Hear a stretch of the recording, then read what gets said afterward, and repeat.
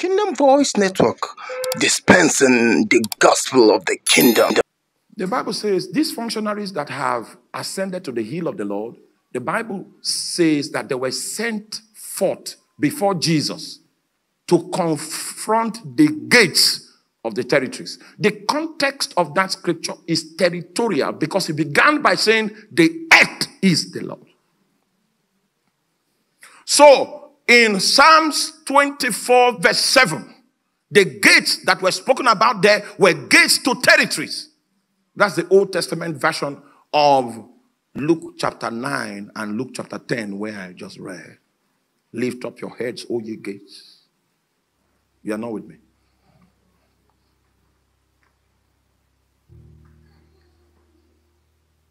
You are not with me. It means most of you didn't pray before you came here. You just came with your jeans and said, let's just check this guy out. Let's check him out. Amen. Let's check him out. We came here for you to recover your calling quickly. We didn't come here to check you out. Recover your calling and repent for drifting away from the original covenant you made with God before you came here. You just came and said, oh! You know, those days when we were in public service in Nigeria, we sent some of the members of our union to the headquarters of our country to go negotiate things like our conditions of service. Do you know that kind of stuff? Our union leaders went to the best hotel in our country and snapped like this. And you know the caption of the picture, living the life, living the life. We sent you to fight for us and you are living the life there.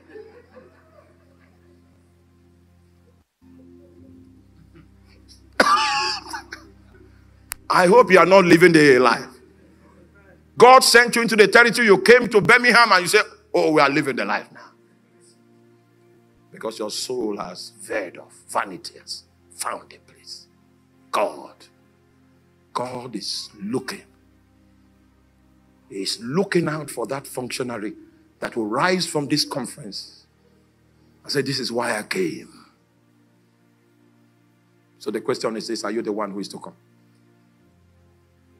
Should we wait for the generation of your children? Because God has all of eternity to wait, and you don't have all of time. So he can wipe all of us out and raise our children. It's a privilege to be numbered in him, and I will never be ashamed of him till I die. No nation, no government will be able to stop me from proclaiming the kingdom, the power, and the glory.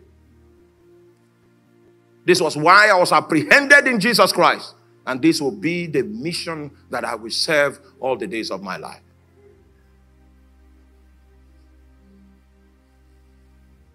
These functionaries that have found the hill of the Lord were the ones that Jesus sent to confront the gates. And there are three metaphors I need to introduce you to. When you see gates, it talks about authorities. When you see windows, it talks about blessings. When you see doors, it talks about opportunities. So these guys were going to confront the authorities of the territory. This kind of apostolic sending that Jesus was doing, he was sending people to confront the authorities that held the territories. And that was why he could not send them naked. He had to give them equipment. He had to give them power and authority. Because you are going to meet the authorities of darkness. The chieftains of Hades will confront you. But if you have the tools, you can send them to obedience. You cannot do kingdom business, extend the frontiers of the influence of Christ outside of the utensils that Jesus makes available. Listen to me. This is the 12th time. I'm hearing there are people here that have left their calling. If he says it 12 times, those people are not less than 12 in this congregation. Left their calling, left the covenant they made with God, came here to study, hoping that if God should support them, that they will serve him, and they are veered off. More than 12 people here. And these people are expecting that God will establish their homes, and give them miracles and settle them in. They are still asking God for more help. Meanwhile, the first help he made available to them, they veered off and began to do their own thing and to live their life. You see, many people, many of us think that God is daft, that he doesn't remember. So we come to him at our own convenience. I say, well, if you give me food to eat, and you ensure that I succeed here, and I pass this examination, get a house in the city center, and you bring to me a damsel fair to look upon, then I will consider. You'll be in that your limbo until the Antichrist comes, because he will leave you behind, just like he has left so many people behind now. And I can tell you about the continent of Africa, because I've been watching that continent for a long time. He has left so many people. I don't know about your place yet. Maybe by next year ending, I will be able to tell you about your place. How many of you have lost the wind? How many of you are in darkness? And if God doesn't show mercy, you will never find your path. You'll be in that state of confusion because you refused him when he wanted someone to send. It's a great privilege for you to be sent. Because when you are sent, he says you don't need to take script. You don't need to take the next coin, the next pound. A laborer is worthy of his hire. I will show you marvelous and miraculous ways by which I supply to support the people that carry my interest before their face. So he said, lift up your heads, O ye gates.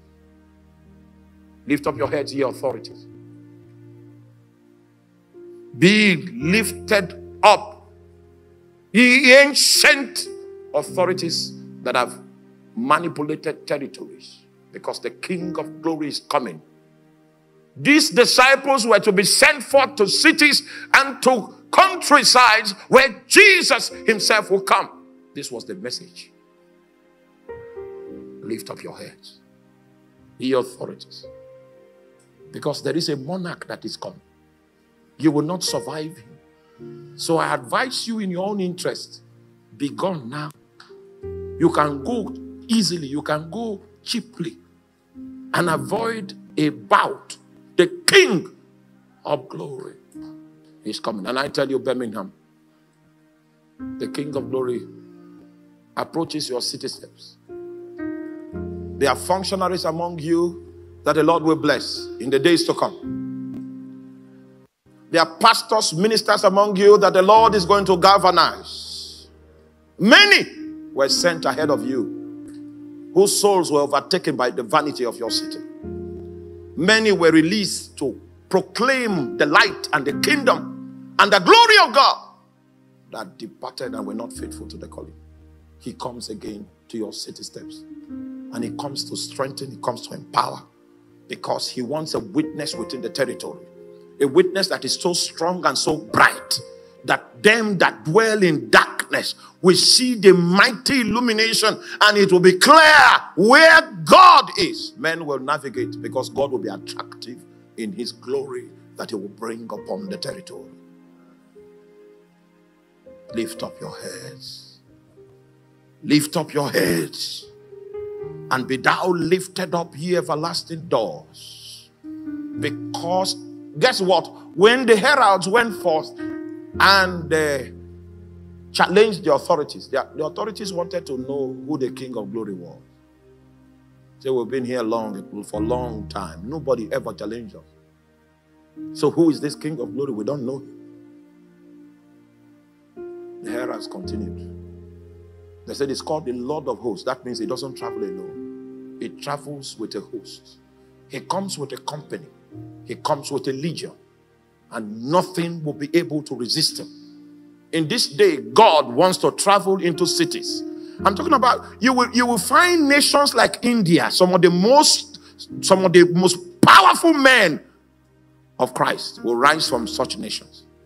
Nations that you have not heard of in the news for a long time. Nations that when you hear about them, it's about diseases, about corruption. Nations like Nigeria, some terrible kingdom men will rise up, and Satan will not be able to do anything about them. Yes, because I've seen the flames. I saw a tributary of that flame. It touched the nation of India. I saw a tributary from that flame. It touched some nations in Africa, 5 nations in Africa. Then I saw it coming to Europe. God is about to witness to the entire globe. People like Bob Jones, before they died, they prophesied that a time is going to come that within the space of 10 years, 1 billion people will come to Jesus Christ. Not preach Jesus for 1 year. You've been working on computers, and you think that's why you are here. You are here to work on computers. You are here to marry. That's the reason why he saved you, so that you can marry a fair woman. It's all about you. You can't see beyond you. And one of the things that God will have to do is to deliver you from you, so that you can see what he wants to do in the land. Because these guys were called and they were going for Jesus, not going for themselves. They were going for Jesus. They were going for Jesus. You know what? When you begin to go for Jesus, you will begin to solve your own problems. All of us have problems. But he steps into your situation when if it is clear that you are there for him. Are you running for yourself and then trying to use God to solve your problem? You will never find it. You will always have problems. You will be on the prayer line forever. There will always be an ache, an infirmity, a pain, a loss. Something is broken. But when you give up yourself, I say, where do you want me to go? And you begin to go. Then he will raise men for you. He will cause your face to shine. Hallelujah. Kingdom Voice Network, dispensing the gospel of the kingdom.